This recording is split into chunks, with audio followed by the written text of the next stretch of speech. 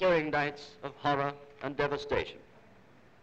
I shall never forget, as I walked the streets and the alleys of our city during the night of the Great Fire, my almost unbearable feelings of emotion as I watched the calm courage of all who had duties to perform.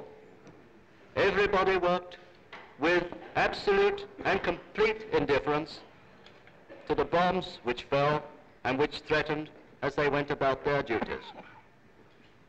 I was so profoundly moved by the calm, the unflinching courage of the teeming thousands of the East End boroughs on mornings after devastation of their homes by landmines and bombs. A mayor of a borough, as they are at the present time. The beauty of Paris is that Napoleon III planned it with ambition and vision, and Haussmann's plans were fully adopted and given play.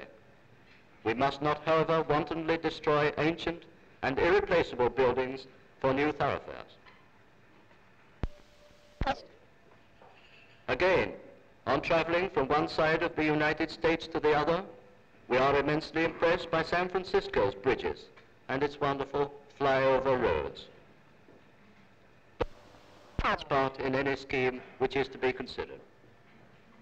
It is perhaps natural that the thoughts of inhabitants of London should, in consideration of the country's problem of post-war reconstruction, turn first to the capital city. The interest task.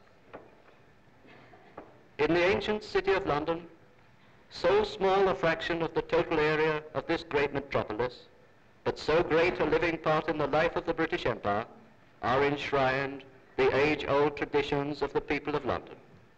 And from the time when the burgesses maintained their privileges and their rights against the might of a Norman king, determination has characterized the Londoner. This same spirit will be manifested in the replanning and recreation of the ways they tread and the buildings they occupy. High explosive and fire may bring to the ground old and new buildings alike.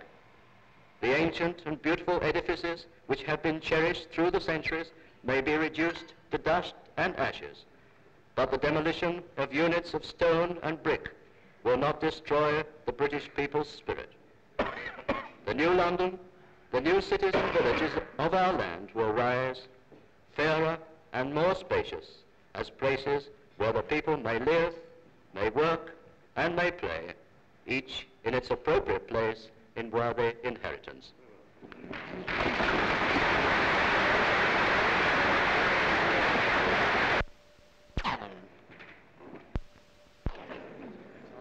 Lord Mayor, ladies and gentlemen, pray silence for the Right Honourable Lord Reith of Stonehaven.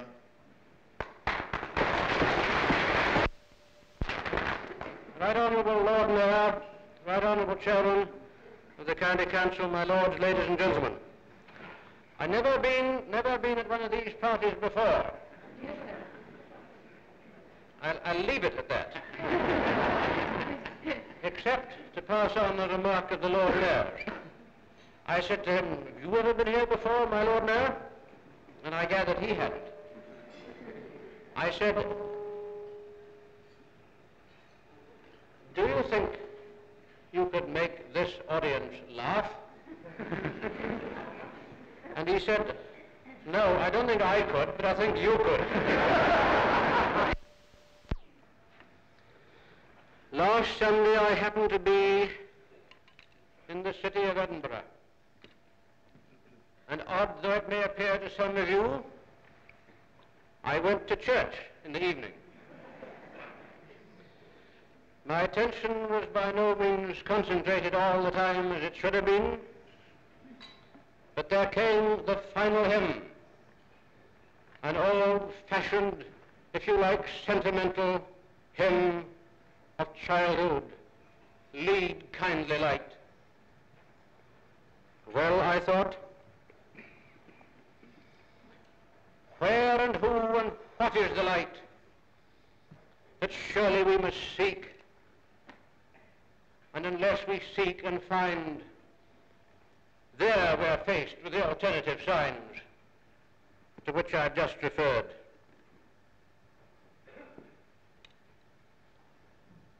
Many moors and fens and crags and torrents still to cross, but cross them we shall, and has anybody got any doubt whatever about victory final and complete? Beyond victory,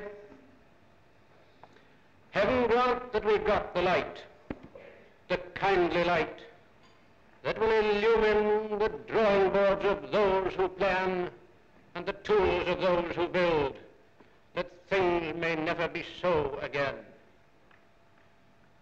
I leave it there for others more worthy than I to take up the tale, for I certainly can't. But the foundations of this city of London, the foundations of our life, have to be stronger than any concrete or all the gold of the New Jerusalem can furnish. But on that, on the material side, but if you like reading between the lines and giving it a metaphysical meaning too, I leave with you Stevenson's ambition, his father's ambition in the construction of Skerryvore, the lighthouse which his father built. These words, to rear a tower which from its wet foundations to its crown of glittering glass stands in the sweep of winds, immovable, immortal, eminent.